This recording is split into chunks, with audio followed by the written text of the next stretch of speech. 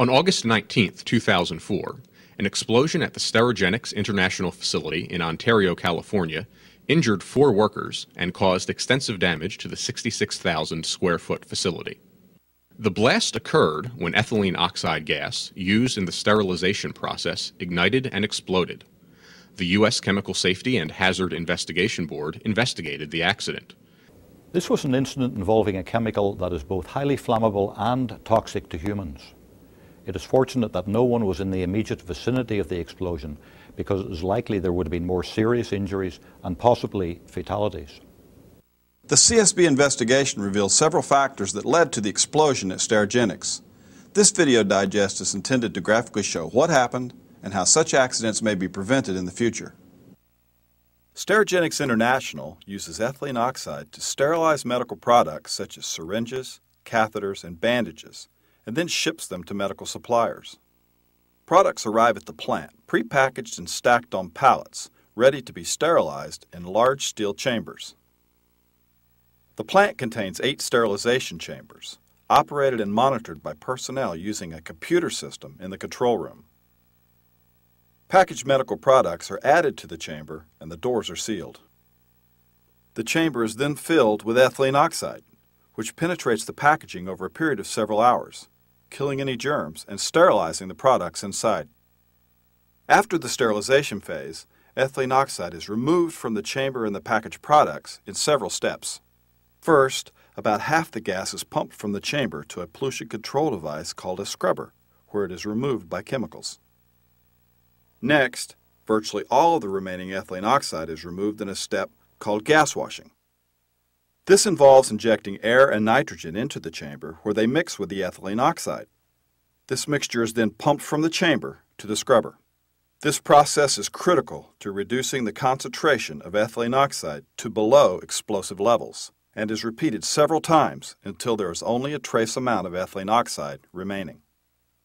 This trace amount of gas is not explosive, but it is toxic and must be removed by ventilating the chamber before workers can enter.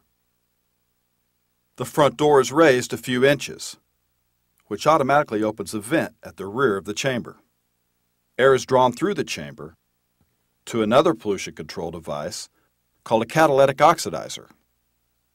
Once the air enters the catalytic oxidizer, it is heated as it passes over open flames.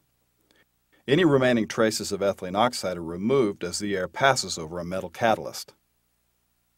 After the chamber has been ventilated for several minutes, operators can safely enter to remove the products. During the sterilization process, gas washes are key to removing ethylene oxide and preventing explosions. But on the day of the accident, this critical step was bypassed. On August 19, 2004, the computer alerted operators to a possible error in the amount of ethylene oxide that had been injected into chamber number 7. Operators in the control room instructed the computer to abort the sterilization cycle and remove the gas. The system automatically performed the normal series of gas washes, which removed virtually all of the ethylene oxide. Finally, the chamber was ventilated to the oxidizer. Operators then removed the products from the chamber. Maintenance technicians arrived and performed tests, which did not reveal any problems. They then ran a test cycle that injected 120 pounds of ethylene oxide into the empty chamber. And again, they could not identify a problem. As the system performed the first step of pumping ethylene oxide to the scrubber, the technicians asked the supervisor for permission to bypass the time-consuming gas washes. The supervisor agreed. All of them incorrectly believed that because there were no products in the chamber to absorb ethylene oxide, all the gas would be removed in the first step, making the gas washes unnecessary. They did not realize that about half of the ethylene oxide originally injected still remained in the chamber. There was no monitoring system to alert them to this explosive concentration of gas. The supervisor provided a technician with his special computer password to manually advance the cycle, bypassing the gas washes. A short time later, the front door was raised, activating the chamber ventilation system. This drew a large amount of ethylene oxide from the chamber through the back vent to the open flames in the oxidizer. The explosive gas ignited. A flame front traveled back through the ducting, into the sterilization chamber, igniting the remaining ethylene oxide and causing a powerful explosion. It destroyed the sterilization chamber, bulging the chamber walls outward, blowing off both of the 2-ton chamber doors, sending one of them 75 feet away, knocking out this hole in the north wall. The force of the blast caused widespread structural damage throughout the building.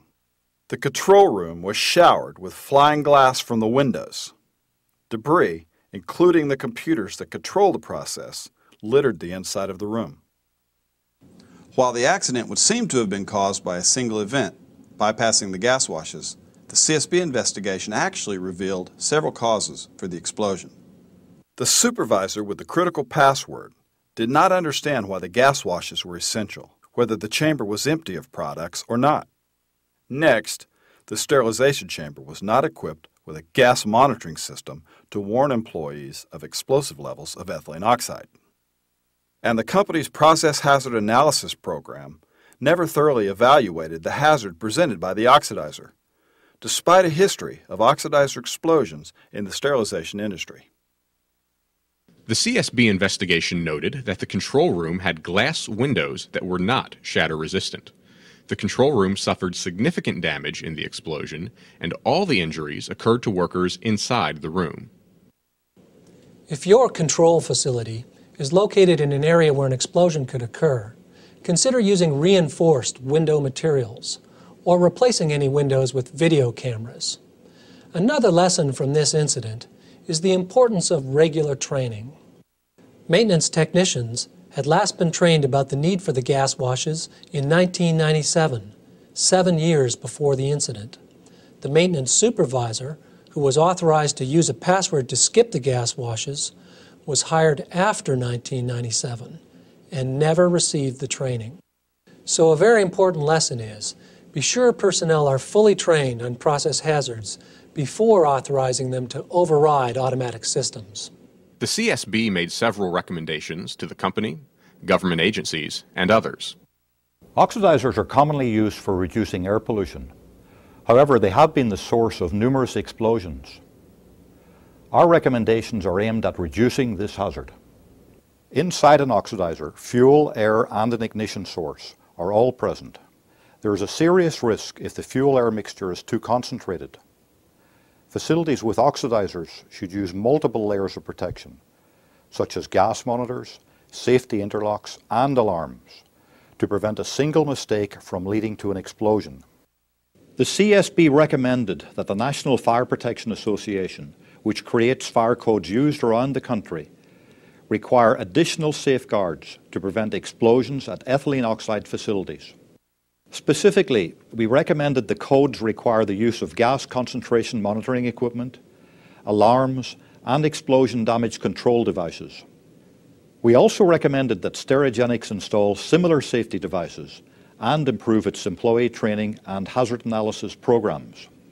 Finally, we recommended that the National Institute for Occupational Safety and Health, or NIOSH, work with the ethylene oxide industry to promote the use of gas monitoring and other safety measures.